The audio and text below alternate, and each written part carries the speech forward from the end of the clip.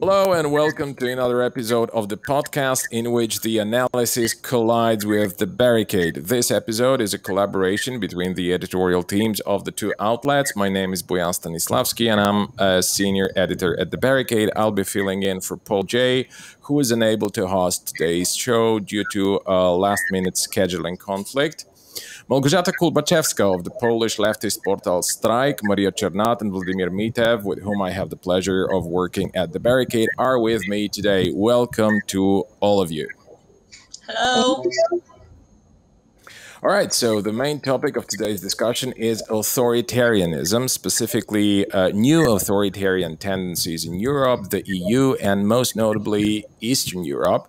And this is why all four of us here were invited to speak on the subject, because this is the region from which we all hail and with which we are most familiar.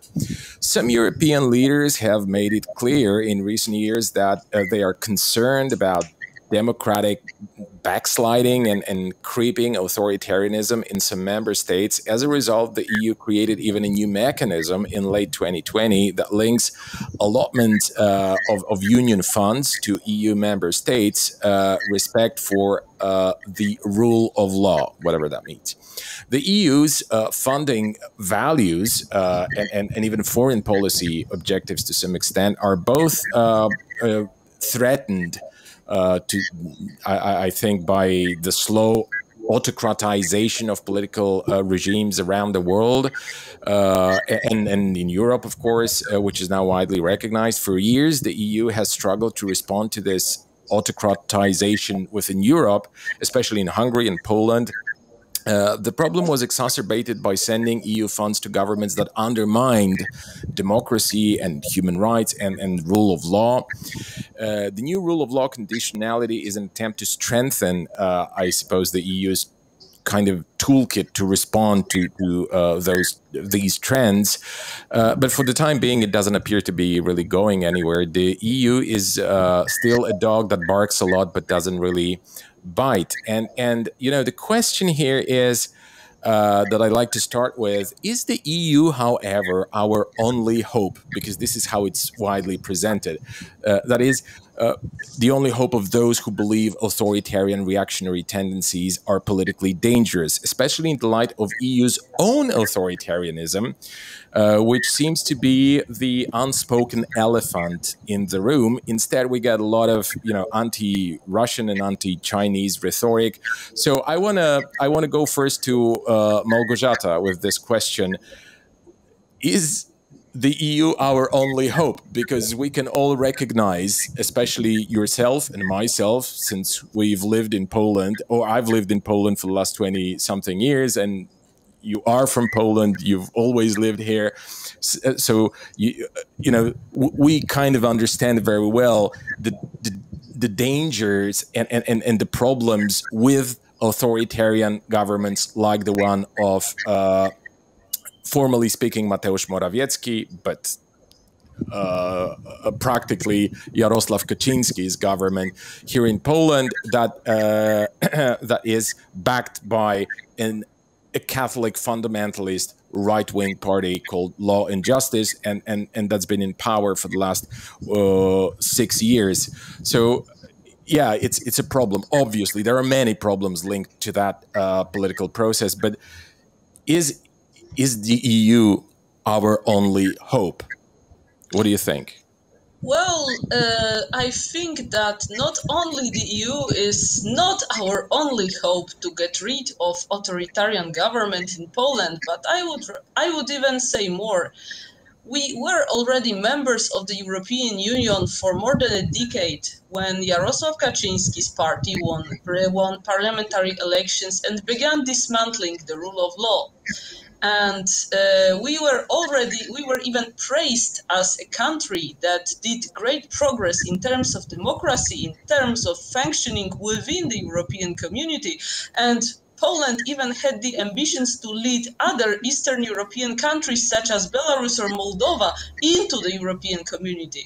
And after that, the Polish voters voted for conservative nationalist party, Law and Justice, as you said, and all the progress that we made disappeared. So it turns out that not only European Union is not a remedy against authoritarianism, but but it's exactly the opposite way.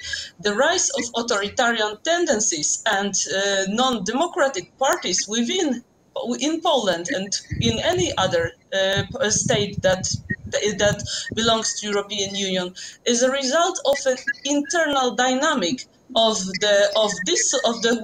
the society and of every particular state. And the European Union has rather proved that it can't really do anything if something like this happens.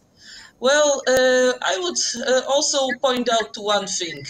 Jarosław Kaczyński and his party are being criticized by the European Union from the very beginning of their government. And still, the European Union did nothing that could really undermine their position.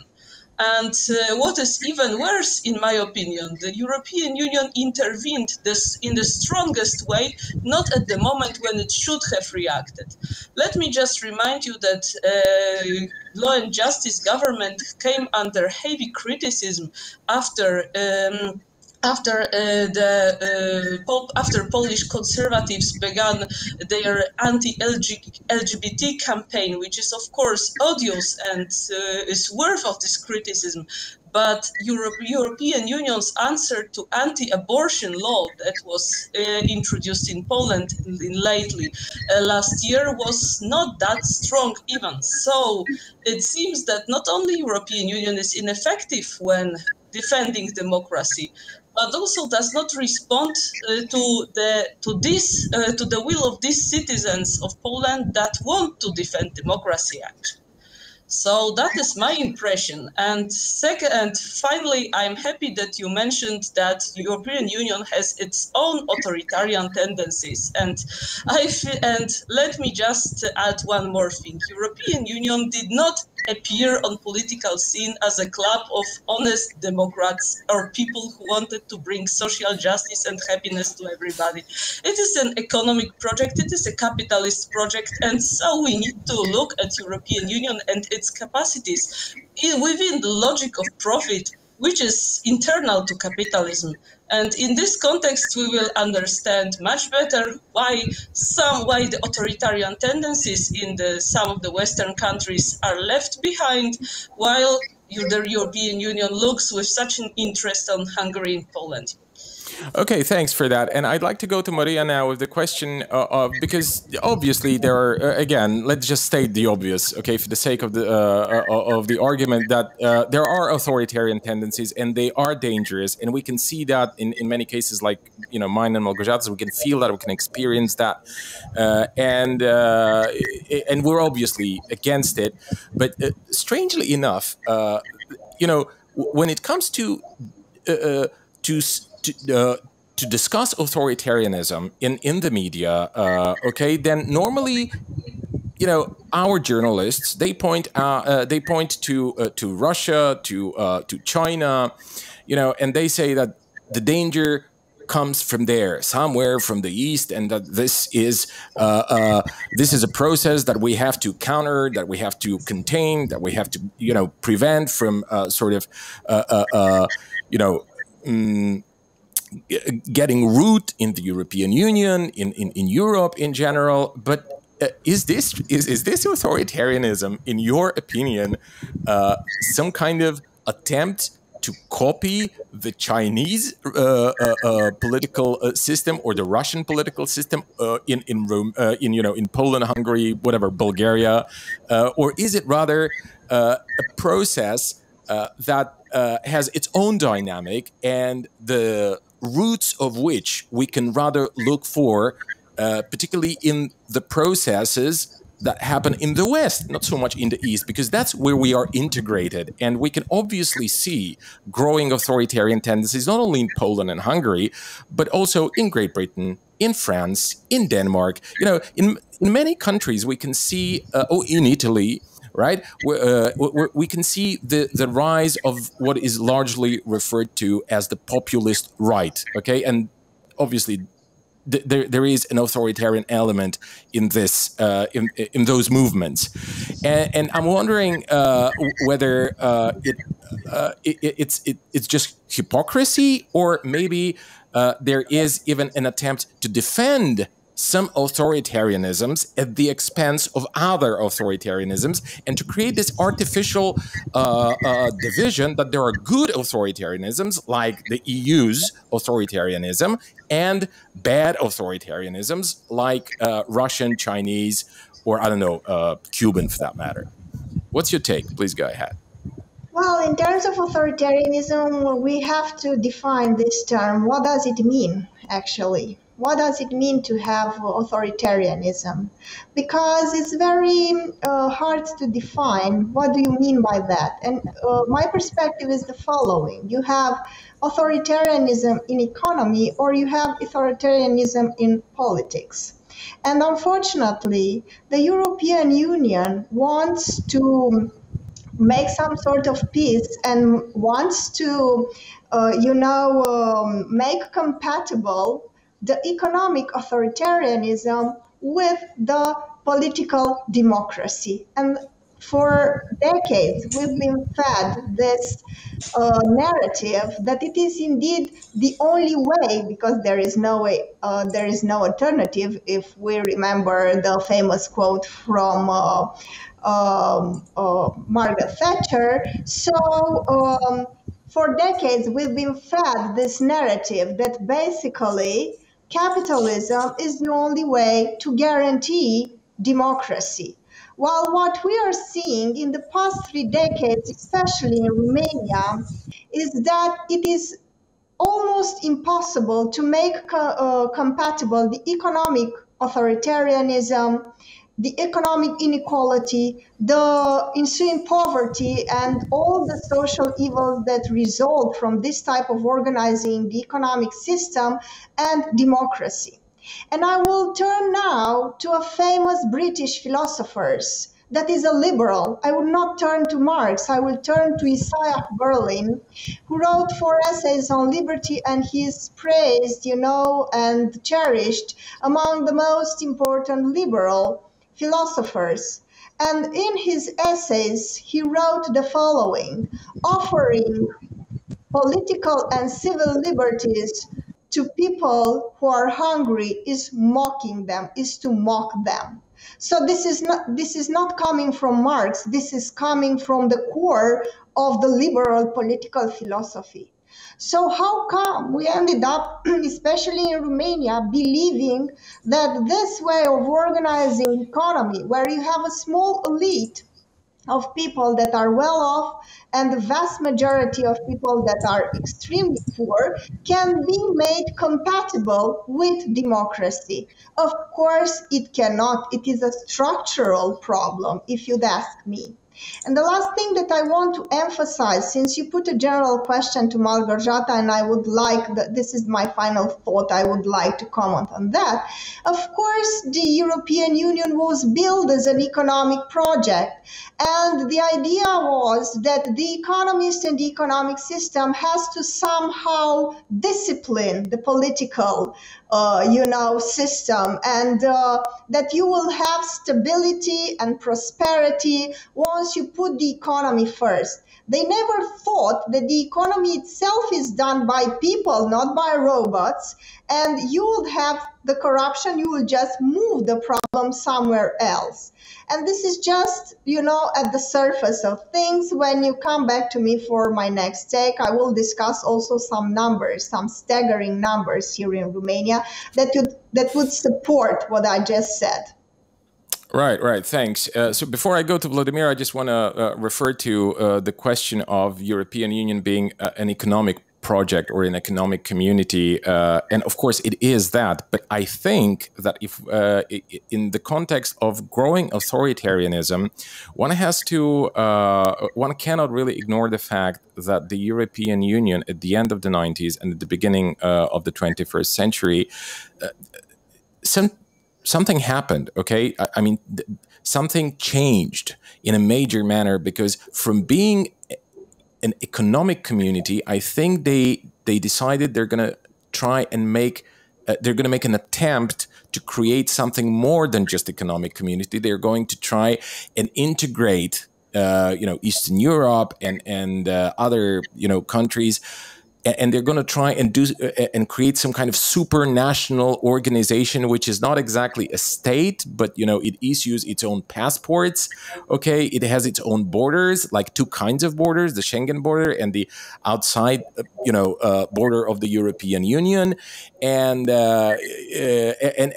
it has its own legal system, which is superior to the legal systems of the countries that belong to that community, and it produces certain processes which I have the feeling they got pretty much out of control, or perhaps they are, they are the result of the law of unintended consequences. Anyway, I want to, we could discuss that a little later, I suppose, but I want to go to Vladimir now, and I want to ask, Vladimir, I come from Bulgaria. I've lived there for quite some time as a kid and teenager before I emigrated to Poland. And obviously, my observations when it comes to Bulgaria are a little more superficial or more general maybe than yours, because you are there on the ground. But we could agree, I think we can agree that the Bulgarian regime of the last, almost 15, how many years was it? 12 or 13 years of Boyko Borisov's reign and his party, GERB, which is, by and large, an invention of the German conservatives, that it was, or it has been, because the mechanisms are still in place, a kind of authoritarian regime. Not a very, maybe not the most classical version of authoritarian regime, maybe not in such an overt manner, like the way we can observe that in Poland or in Hungary, the countries which confront the European Union and its, liberal ideology and so on and so forth, with its overt authoritarianism. Okay, they even, boast about it, like when you look at Kaczynski and Orban and their, acolytes. But in Bulgaria, we've also had that, and somehow, no one has really paid much of an attention to this. I mean, no one spoke about, how they're going to prevent the flux of money, the flow of money from the European Union to Bulgaria, because of, the rule of law not being implemented properly. And obviously there are problems. No matter how you actually understand this notion of rule of law, there is nothing even remotely resembling the rule of law in Bulgaria. So why do you think that is? Like, how come some authoritarianisms are ignored and some authoritarianisms are being criticized actively, despite the fact that particularly, the Belarusian, for example, authoritarianism, or the Russian authoritarianism, they are outside the European Union, yet, they are our main concern, somehow. What's your take?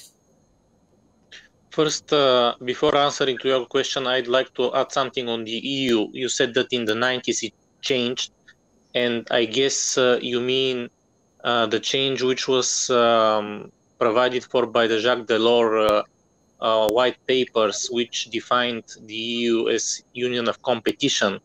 And we have to remember that the EU started more as a solidarity union. It was a large project of the left after the World War II.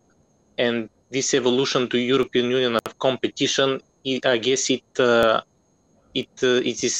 changed the course for a number of decades, and it is what we see now.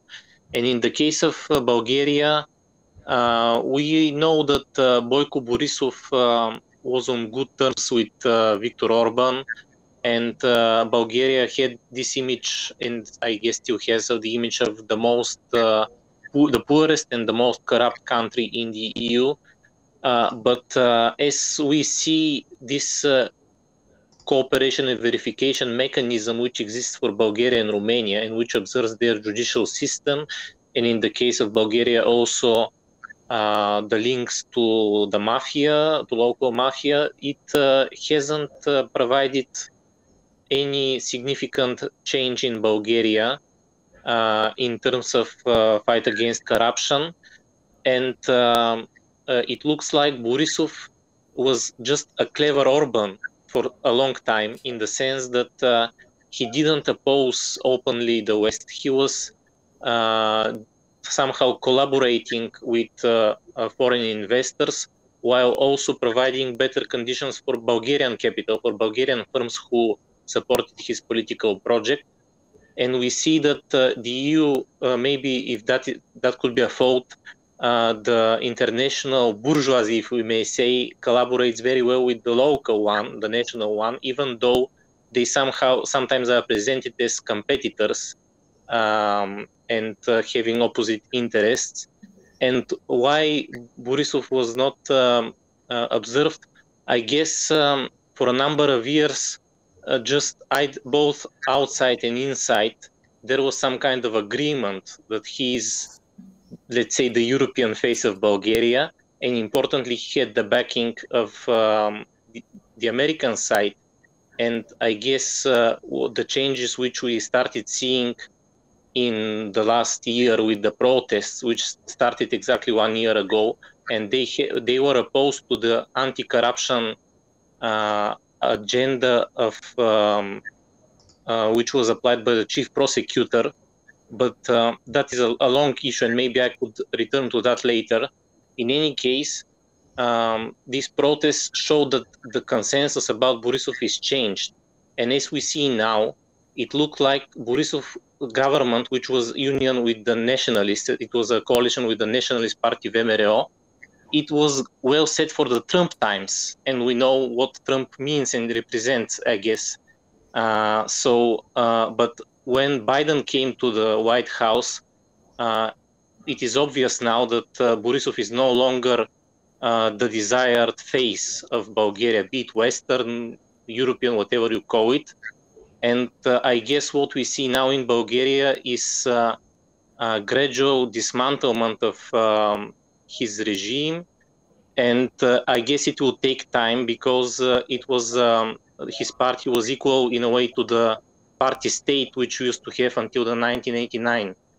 And it will take time. Which was authoritarian, obviously, as well. Yes, and I guess that is the reason why Bulgarians now can't form a government, one of the reasons. Of course, another reason, if I may say just in short, is that we don't have the political culture of dialogue, and I guess that is another aspect to the authoritarian discussion. That's a very good point. We have a number of leadership parties with the leader, and they are somehow very disciplined parties, but often there is no internal political life in those parties, and they are kind of authoritarian structures. So that's true.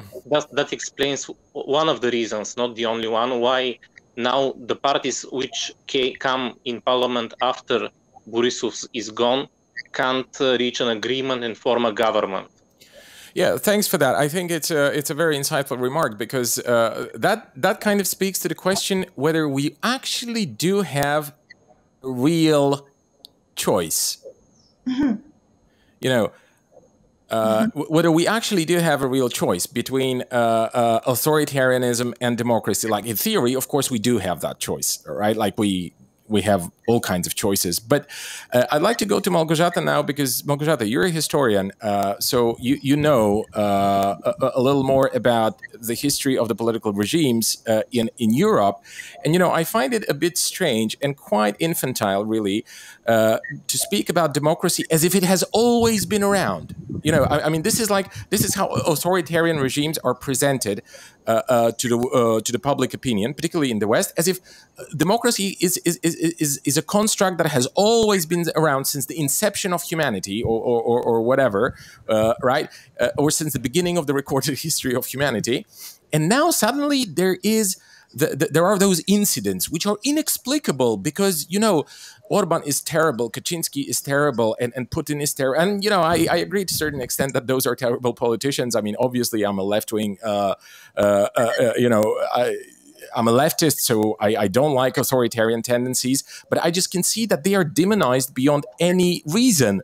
Like, you know, when you look at the history of particularly Eastern Europe, and you know, you will easily observe and come to the conclusion that for the last couple of hundred years, some kind of authoritarianism was and has been the norm and not the exception, okay, as it is presented right now. Which means, and I don't want to come across as a defendant of, as someone who defends authoritarianism or authoritarian tendencies today. And I do not think that today's authoritarianism is the simple extension of whatever happened 100 years ago, 200 years ago, or even 50 or 60 years ago, right, before and after the Second World War. But still, I mean, this should not be, I suppose, presented as something which is really our biggest problem, because throughout the history, modern history, okay, our biggest problem here in Eastern Europe was not so much lack of democracy, but it was poverty. That was the most important thing, okay? I mean, if you look at 100 or 150 years ago, you will easily see that people used to function on the verge of biological survival, okay? And it's only gradually started getting kind of, well, civilized, okay? I mean, life became more and more bearable until the People's Republics came, okay, which was a major civilizational stride forward, despite the fact that those projects were authoritarian. I think we could I think we can agree that, to a large extent, throughout their existence, they did enjoy a significant amount of support from the side of the population, which was simply more interested. Okay, the populations of those countries, of those people's republics, were simply more interested in actual development, in actual civilizational uplift, than in whether it's one-party system or two-party system, and so on and so forth. Do you think that this perspective, of course, I presented it in very, very general terms, but do you think it's correct? Well, on one hand, you may point out that indeed Eastern Europe did not enjoy liberal democracy as it for most of its history. On the other hand, you may also point out that it was in Eastern Europe, and specifically in Russia, when the Russian Revolution took place and people actually tried to impose the most democratic system ever, because the beginnings of the Russian Revolution was indeed a strive towards the council system or the Soviet system, where ordinary people would decide everything on every level in a democratic manner, in a collective democratic manner. So as you can see, on the one hand, Eastern Europe is not the place where democracies seem obvious, and on the other hand, in every epoch of the history of Eastern Europe, you may point out to people who actually tried to organize in democratic manner outside of the system that they lived under, or who tried to democratize the system they lived under. But in fact, in terms of searching for popular democracy, Eastern European history is much richer than one might expect, and definitely much richer than Western Europeans are going to admit that. But I think this is a subject for yet another debate. And here I would like to stick to what you also said, that the poverty and I'd say civilizational backwardness was our key problem over centuries, over decades. And still, we can see in Eastern Europe that we can't really understand the rise of new authoritarianism in Poland and in other countries of Eastern Europe if we don't take into consideration these economical and social contexts. Let me state the obvious again, if we already are doing this. People are not resorting to strong leaders in Eastern Europe only because they are disinterested in anything, or that they want to be led by somebody wiser than them, but people are resorting to strong leaders who, in their opinion, are the ones who have a vision for the country and who have a vision to ensure a basic stability to everybody. And this is the key reason for which Kaczynski's party won its victory in 2015 and won another elections 4 years later, even after they actually began dismantling the rule of law.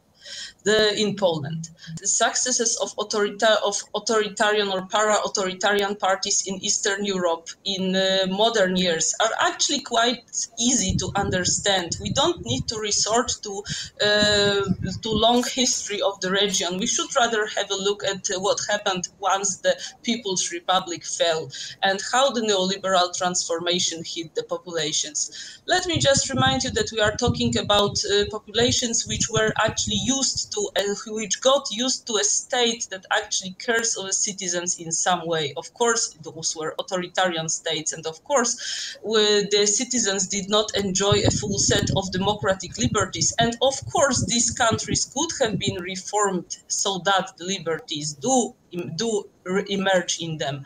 But still, those were countries that offered a relative and not that bad reason of level of economic stability, which was definitely not obvious to those countries in the in the wider historical perspective. So I would say that resorting to strong leaders who offered a kind of stability was, don't want to say a natural solution, but at least a solution that was worth considering for people in most of the countries of Eastern Europe. And here we come again at the question of capitalism, neoliberalism, and throwing people into instability. We in the had the left in Eastern Europe been stronger after the beginning of the 90s. We could have gone another way. It was not, so we ended up with what we have. But the economic factor was first, and we need to remember that. That's right.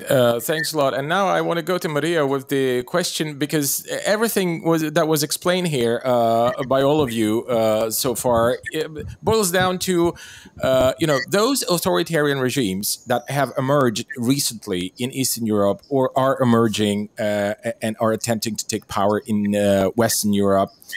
They are a product, not so much of history, right, but rather a product of the current circumstances. And the current circumstances, when you look at them closely, you will see that they are very unfriendly or hostile, to be straightforward, to the working people, to the majority of those societies in the European Union or in Europe in general, like austerity, neoliberalism, and the general destruction of the civilizational standards that were achieved in on the both sides of the Elbe River, basically in the Eastern Bloc, former Eastern Bloc, and in Western Europe. Okay, on the one side of the river we had the Soviet model, and on the other side of the river we had the Western social democratic welfare state model, right? And both of them actually failed in the final aftermath. And it's another conversation, of course, why and how the left has never analyzed that or never paid enough attention to that. But that's, as I said, a different conversation. But look, another conclusion here is that those leaders, because of the circumstances, because of the difficulties, because of the hardships that we have to endure, the authoritarian strongman leaders and stuff like that are elected in a democratic manner. And, my conclusion and my advice to the Democrats, particularly to those Democrats, the professional citizens, the professional, liberals, okay, is the following. Guys, exactly. Guys, be a better candidate. Be a better candidate and win the elections. Offer to people something more, because so far, everybody is free to, of course, spit venom at Kaczynski and Orban, and you can, insult Lukashenko or Vladimir Putin, endlessly, right?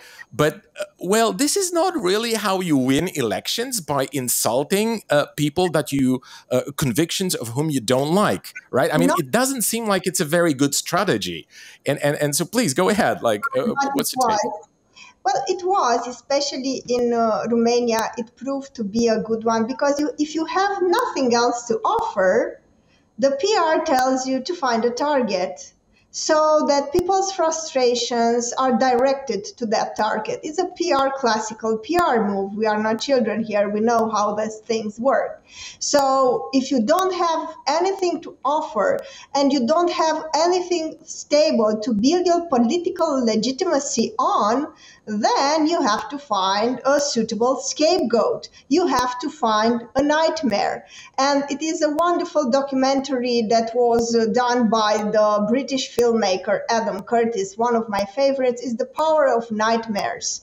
Because in an era where everybody is disillusioned, where everybody believes this mantra that there is no alternative, and we see everything going to waste and such a destruction of the environment, of the society all around us, that politicians can no longer sell us a bright future, so they have to build their political legitimacy by defending us from a powerful enemy or a powerful, phantom that might come and get us. And that could be the Russians, the Russian rapists, the LGBT community, the Roma population, the women's organizations, whatever. The Arabs. If you don't have exactly the migrants, if you don't have something real, stable, and convincing to offer, you have to make sure that the frustration of the population is targeted to some scapegoat that you find. And don't underestimate the power of the political propaganda. I'm going to share with you something very funny, because something very funny, and at the same time it could have been tragic, but something very funny happened today. A US Hawk helicopter was forced to land, where else? In the middle of Bucharest, in one of the most, crowded places of Bucharest. They were preparing to organize this orgy of, fossil fuel, useless burning, when organizing the aviation day, when they want to show off, they want to do all sorts of tricks, and show people, even my daughter, I must admit, because they, in order to reach the place where they were organized this crazy event, they reached to my village. And I even have a picture, with some Roma people collecting, waste, and those people and the planes on the sky going for this aviation event. Now, this was a complete mess up, to be kind. I mean, to land a Hawk helicopter in the middle of Bucharest, I mean, we were lucky that a tragedy did not occur, because just some trees, just some, pillars, electricity pillars, and just some cars were destroyed.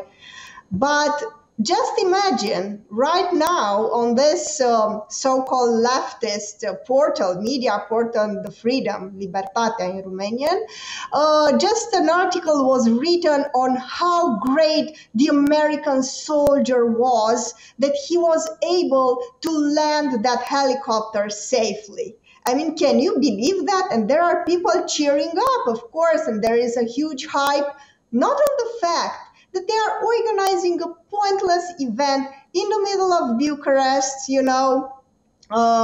or just outside, very close to Bucharest, and they are burning like crazy fossil fuel just to show off, some killing machines, so then young boys can be thrilled of the idea that they can get on board of that machine and just press a button and kill hundreds of people, And nothing about that, but instead the Romanian press, like a disciplined and obedient soldier, is writing about how clever, how, skillful this pilot, this American pilot was, that he managed just to take down some trees and some, electricity pillars. Now, this is the situation, and I promise you that I will come back with some figures. And the most staggering one is that Romania ranks #1 in terms of poverty among children and the percentage of children in risk of poverty and social exclusion. Do you know how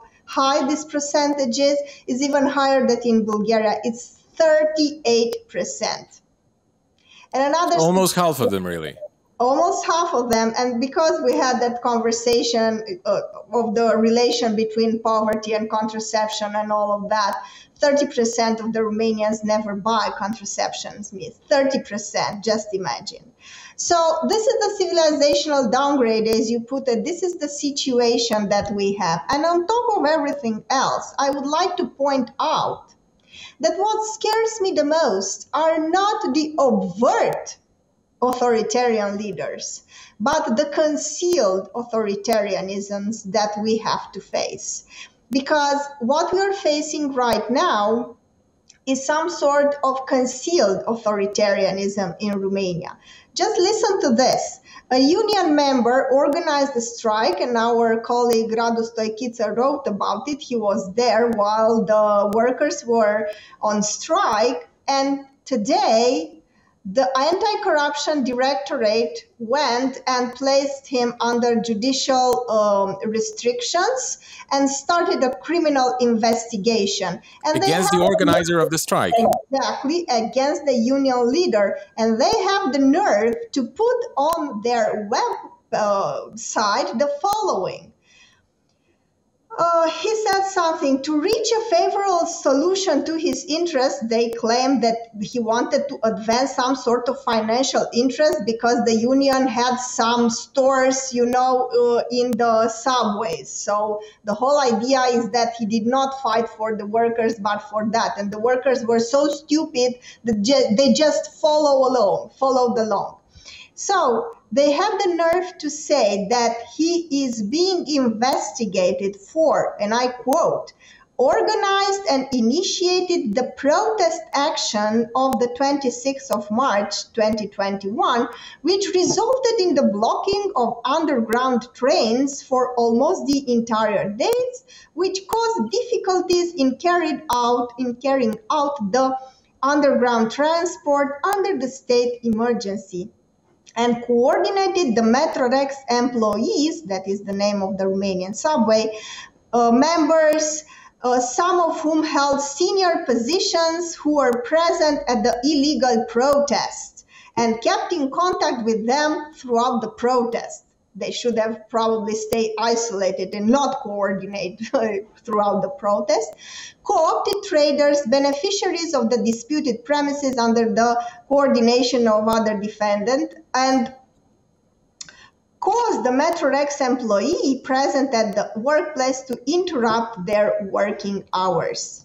Now, this is like, there is a book, How PR Became the Cutting Edge of Corporate Power, and in as early as 1930 and something, there was this manual that was devised for those who wanted to break the strikes, and this is somehow copy-pasted from there, you know.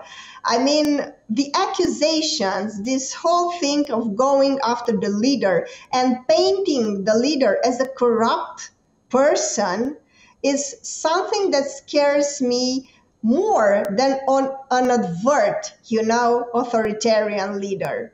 Because this is something more devious, and this is how the new authoritarianisms, you know, rule, by using anti-corruption as a stick to destroy labor unions, to go after union leaders, to go after political opponents, you know.